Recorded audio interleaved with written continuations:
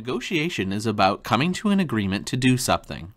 Negotiation affects the process of work behavior, human relations in resolving conflict and increasing performance, and the achievement of careers. Networking is not about asking everyone you know for help. Instead, networking is the ongoing process of building interconnected relationships for the purpose of politicking and socializing. Networking is about building professional relationships and friendships through effective communication using ethical behavior. Networks are clusters of people joined by a variety of links. Your primary connections give you access to their networks, which secondarily connects you to them. Like it or not, negotiation and negotiating is an important skill. In this section, we'll focus on getting you through negotiation processes. Negotiation is a process in which two or more parties have something the other wants and attempt to come to an exchange agreement. Negotiation is also called bargaining. Networking can lead to negotiating. For example, when you search for a job, you can negotiate compensation. Sales representatives network to negotiate sales.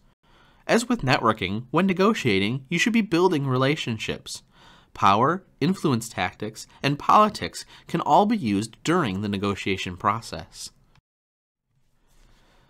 There are times when negotiations are appropriate, such as management union collective bargaining, buying and selling goods and services, or accepting a new job.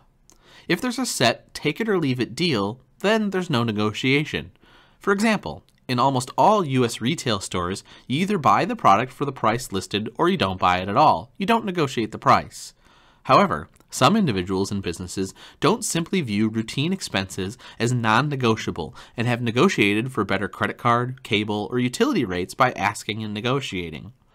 This works especially well when you have competitors to choose from and threaten to take your business elsewhere. Let's discuss two bargaining strategies. First, distributive bargaining is negotiating over shares of a fixed pie. It creates a win-lose situation. It's also called a zero-sum game or condition because any gain you make is at the other party's expense. Every dollar you save on the price is your gain and the seller's loss, or vice versa. So it is more of a win-lose situation than a win-win situation. Parties work out a compromise through give and take. Integrative bargaining is negotiating to give everybody a good deal. It creates a win-win situation. Let's say you and a friend want to go see a movie. A distributive solution would be to state the movie you want to see and then state ones that you do not. Under integrative bargaining, you both list the movies you're interested in seeing and find one you both like.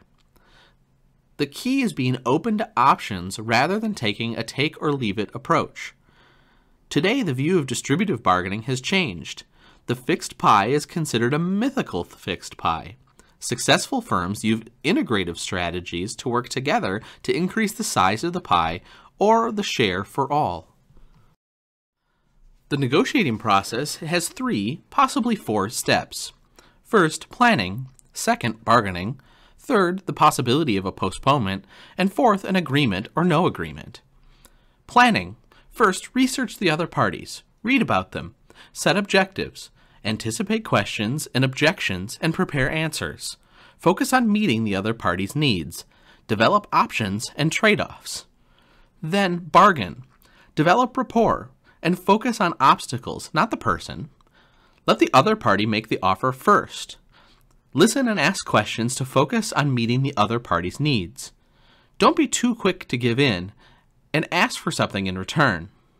Then possibly postponement, where you'd postpone negotiations that might create some urgency. The other party postpones negotiations, they might create some urgency. That might then lead to an agreement where we close the deal, or there's no agreement. Then we need to find out why the agreement could not be reached for future negotiations. Success or failure in negotiating is often based on perception. Be clear what it is you're negotiating. Is it price, options, delivery time, sales, quantity, or everything? Let's look at planning for negotiation. Step 1. Research the other parties. Read about them. Researching the other party doesn't mean only the person, it includes the person's situation. Know the key power players. When negotiating with one person, find out to whom the person reports and who really makes the decision. Try to find out what the other parties want and what they'd be willing to give up before you meet to negotiate. Find out their personality traits and negotiation style through networking and people who've negotiated with the person before. The more you know about the party, the better chances of reaching an agreement. If possible, establish a personal relationship before negotiation. If you've worked with the other party, recall what worked in the past and what didn't in negotiation or communication with them. Figure out your past experience in negotiation and apply that experience to making sure that you can find and plan for a great deal. Step 2. Set objectives. Based on your research, what can you expect? You have to identify the one thing you must come away with. Set a limit, a target, an opening objectives, and best alternatives to a negotiated agreement, or BANTA. Again, best alternatives to a negotiated agreement. Set a specific limit objective and be willing to walk away or not come to an agreement unless you get it. The limit can be considered the upper most you'd pay or the lower least you'd sell limit. You need to be willing to walk away from a bad deal. Set a target objective of what you really want. Set an opening objective that's higher than what you can expect, but you might get it. Plan for your best alternative to a negotiated agreement, or BANTA. Know in advance what you will do if you don't get your limit objective. A BANTA, or best alternative to a negotiated agreement, helps you walk away from a bad deal. For example, consider this. If I can sell my house for my limit by June 10th, I'll rent it and then try again. Remember, if the other party is possibly also setting objectives using BANTA, so don't view the opening offer as final.